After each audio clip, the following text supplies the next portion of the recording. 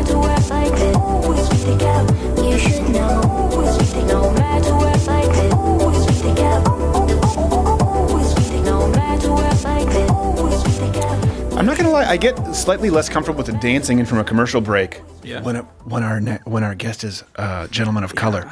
I felt that way at a wedding one time where I had been lubricated a little bit and I was dancing and then there was a black guy looking across the room and I could tell he was judging me. Yeah. You know what I mean? There's a lot of judgment. It's a cultural thing. They're allowed to. We can't really do it. Also because, frankly, I can't dance. So our next guest, in case you hadn't guessed it yet, you can follow him on the Twitter at Zuby Music. He is actually he's an English rapper, but he also does a lot of fitness work. He has a new book out, Strong Advice. I should specify Strong Advice : because sometimes that'll mess up the whole search. Do you know if you search Louder with Crowder on iTunes right now, I don't show up. Oh, well, I mean, that's the shadow. So Strong Advice : Zuby's Guide to Fitness for Everybody. Mr. Zuby, thank you for being here, sir.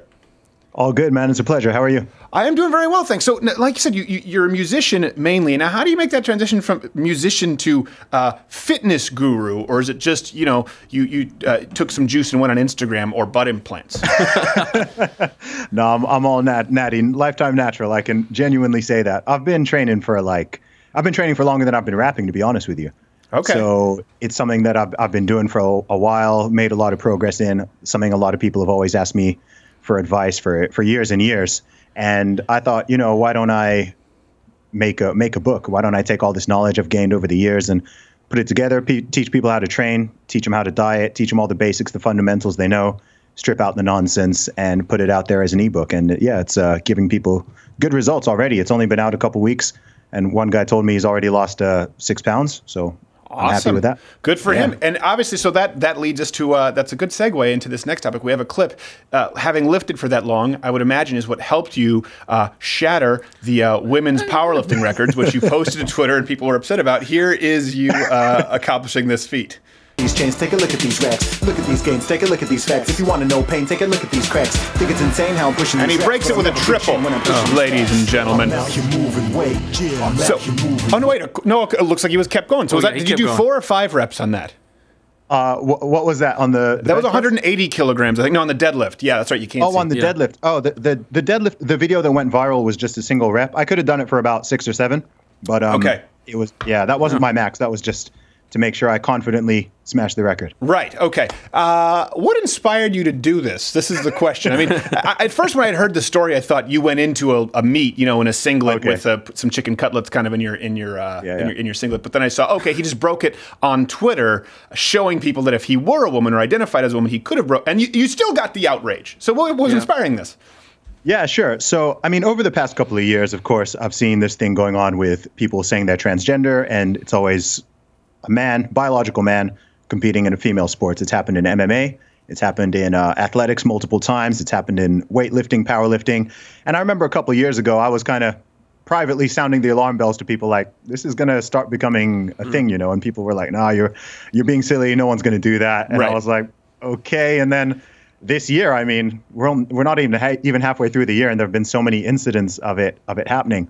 But the week I posted that, I'd seen several incidents of this happening. There'd been the athletics thing in the U.S. where I think two boys won the girls' Yes, in the Northeast race. here, and the girls, in one track meet, 2 boys outpaced the girls significantly. It still is one of the funniest pictures on the internet, though. Them just pulling ahead, and the women they're just straining, leaning their chest forward, and it's not even close. But yes. Yeah. So I saw that, and then out of interest, out of curiosity, I just looked up the British female powerlifting records, and lo and behold, I saw I could beat all of them in my weight class, and I already had the video on my phone. So I literally just tweeted it saying, look, I keep hearing people saying biological men have no advantage.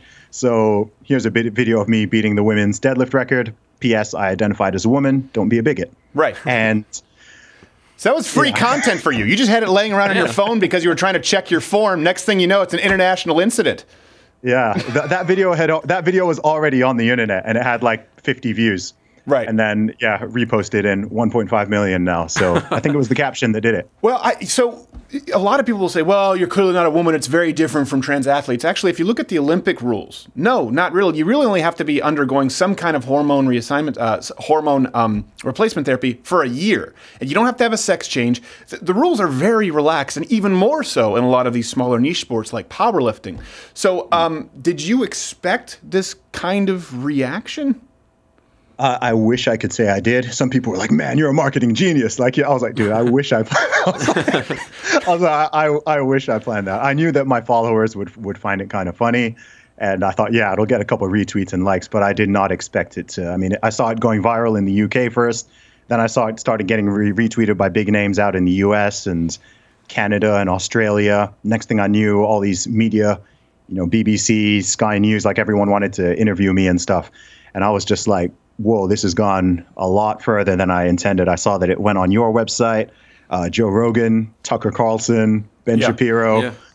Yeah. It went way further than I ever imagined. Yeah, I can imagine. It's a weird experience. Let me ask you this, because I don't really know.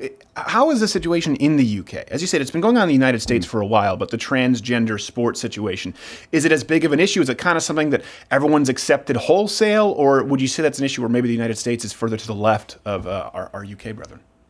That's a good question. There are some pretty prominent female athletes like Paula Radcliffe and, I'm forgetting some names now. Tennis player as well, Martina. Okay. Who have been making quite a lot of noise for. I think some of them have lost their sponsorships because people have called for boycotts because they stand against it. So you've got professional female athletes saying, "Wait, no, this is not good. This is a problem." And then people are labeling them as transphobic and trying to say that they're bigots and that they're trying to exclude people and whatnot. And so they're catching flack for their position. So when I posted that video, I actually received a ton of support, funnily enough, from a lot of individual feminists and feminist groups who were praising me for standing up for women. The following day, they found out I was pro-life, and so I lost like several hundred of them. Wow. But yeah, it was interesting. But I'm glad that it made the point, in a satirical way, not in a way that was aggressive or coming across as attacking anybody or anything like that. Well, it's pretty aggressive. You were deadlifting 400 pounds for a few reps. I mean, most people would call that semi-aggressive.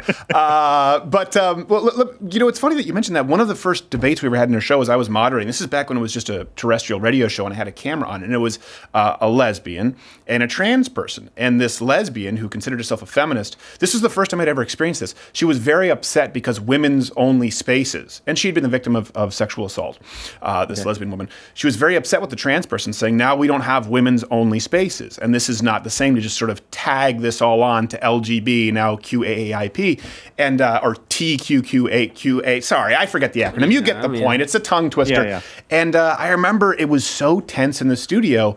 I think a lot of people are surprised to hear that, but there's quite a bit of division in the feminist community, even the third wave feminist community, over this issue. Yeah, there is. I spoke to a couple of women's rights advocates actually on my podcast, Real Talk with Zuby. Two of them who have been kicked off Twitter. You may have heard of Megan Murphy. Yes. Yeah, who got kicked off Twitter. And then a British woman called Posey Parker, who also got kicked off of Twitter, both for quite similar things, right. Misgendering, or for saying some critical stuff about how this stuff may affect women. And so it's pretty weird. There was another woman I interviewed, Caroline Farrow, who's a British journalist who was investigated by the police for misgendering somebody. Now, this is in the UK? This is in the UK as well, because, In the UK, do police shoot black men just for sport? Not the last time I checked. Okay, because I don't know if you've heard. That's kind of here. It's like duck hunt if you have melanin in your skin from that. So let me ask you this. Sorry, I always have to throw some incredible discomfort in a first-time interview to make sure that when you come back, it's not surprising. You obviously put this issue out in the trans issue, so people can kind of guess where you line up on that. You just said pro-life. So pro-life, I guess sort of we could say somewhat traditionalist when it comes to male-female roles in the UK as a rapper. How does that happen? Look, man, I'm just me. I like to joke that I haven't changed that much. The world has just shifted. Mm-hmm. You know what I mean? Like 10 years ago, 6 years ago, if you said that there were two genders, no one would look at you weirdly. Right. 10 years ago, if you said that sex and gender are the same thing, everyone's like, yeah, obviously. Yeah. So, you know, like my views have not sort of radically shifted in any way. I'm just like, the world's kind of gone a little bit nuts, and some of us have just kind of stayed in the same place. Yeah. And as a result, you know, some of my views and whatnot are now considered somewhat.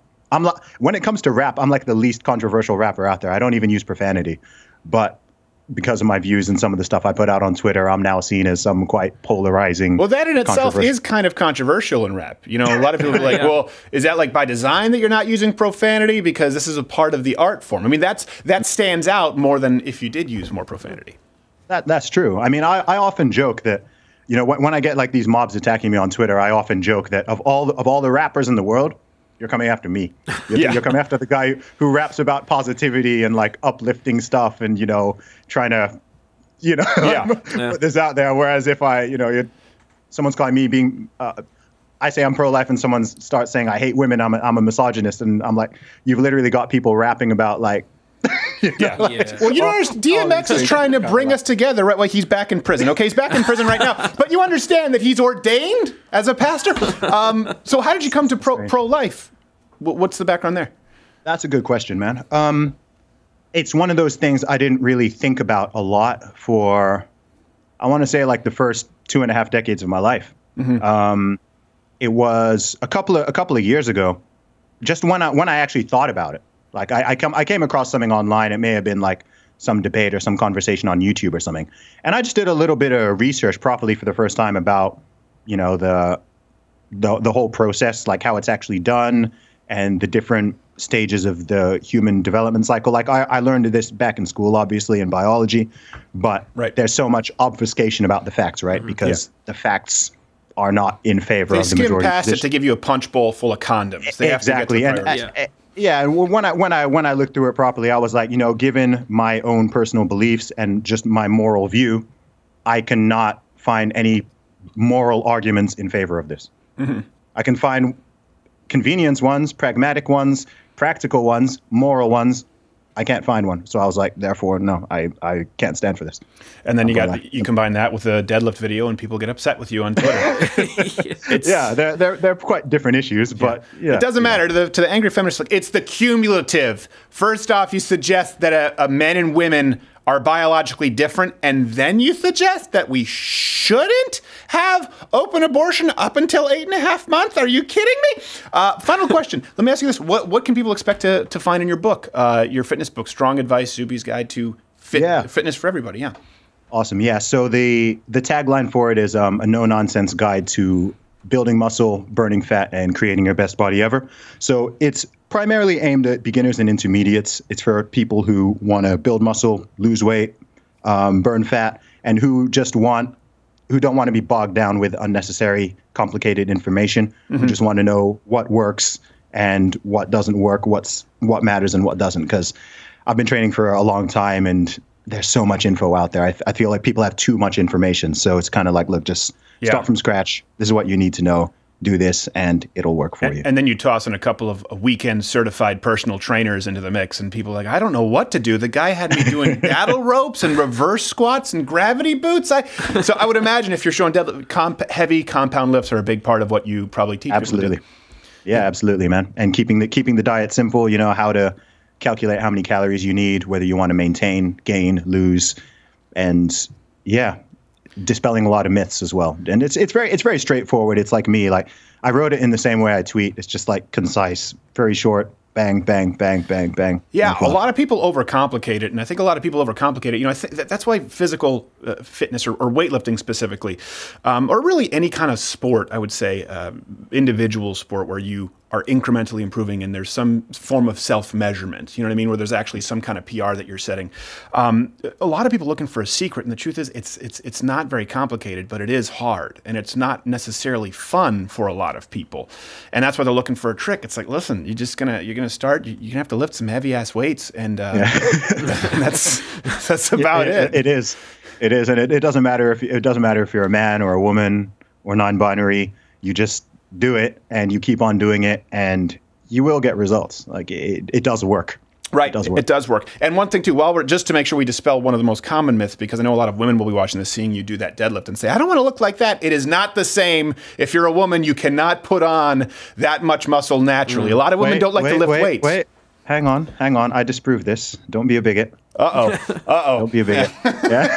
No, but it is true. A lot of women are afraid to do that too. Like, I'm going to get big. It's like, if you look at it, and you know this probably from when you started lifting. It is a pride swallowing siege for a man to try and put on muscle. And women think, if they look at a dumbbell, they're going to start growing the Woody Woodpecker biceps. Like, no, that's not how this works. Trust me, you can do some physical training, diet properly, and again, it's back to the basics. All right, that book is, I want to make sure I get the name right, Zuby's Strong Advice, Zuby's Guide to Fitness for everybody. At Zuby Music, people can check out your stuff on YouTube. And you know what? I'm gonna check out some more of your music. I was more familiar with your Twitter in these videos, so we'll have you back and we can talk about that more. Sounds good, bro. Thank you very much. Thank you, man. I appreciate it. Stay gold. We have to go. We'll be back to wrap this ish.